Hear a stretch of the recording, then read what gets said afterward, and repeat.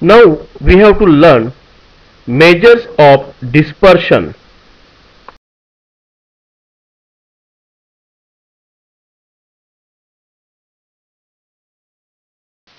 First, see introduction. Measures of central tendency are inadequate to give us complete idea of the distribution. So, it is imperative to know how the observations are spread around the central value. This means we should determine the degree of scatteredness of the data.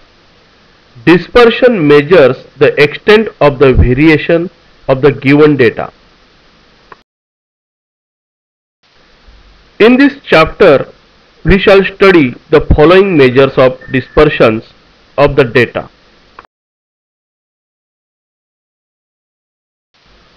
First, range. Second, the mean deviation from mean and median. Third, standard deviation. Fourth, the variance. Now see the range. The range is the simplest of all the measures of dispersions depending upon two extreme observations.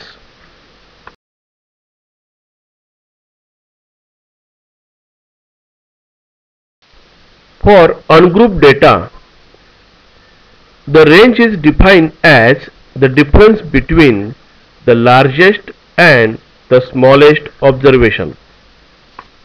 Range is equal to largest observation minus smallest observation.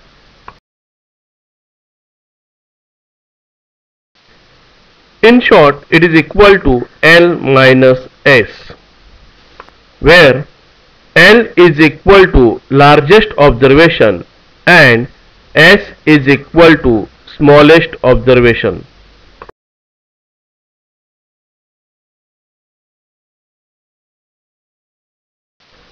For group distribution, the range is defined as the difference between the upper limit of the highest class and the lower limit of the lowest class.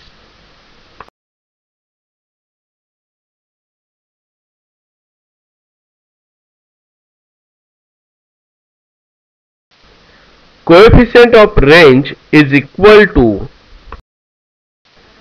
L minus S upon L plus S.